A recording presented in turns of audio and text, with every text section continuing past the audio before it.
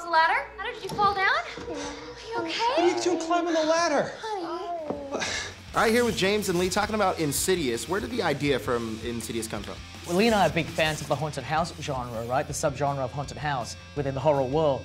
And so the movie still plays like a haunted house movie. It still deals with hauntings and spirituality and stuff like that, right? But you're not quite sure necessarily where the hauntings are coming from.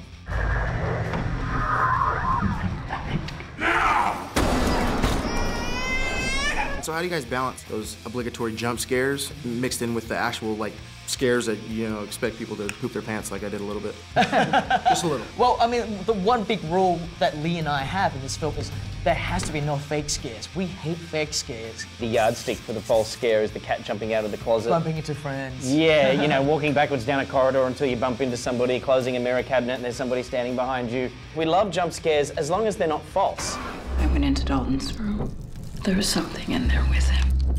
I know someone who can help. Tell me about how you guys sort of found the perfect cast that was, you know, willing to be able to pull something like this off and actually, you know, creep people out. Getting Patrick Wilson, Rose Byrne, and Barbara Hershey, really strong drama actors, elevates this film to a whole different level, I think. Is there anything we can do to bring Dalton back?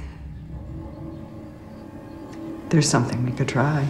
You have to believe in the actors to believe in what is happening to the family. I really think Rose and Patrick really helped ground the film in reality and allow you to believe in the predicament and for you to go along on this journey. And when all the bad stuff starts to spiral out of control, you feel for them.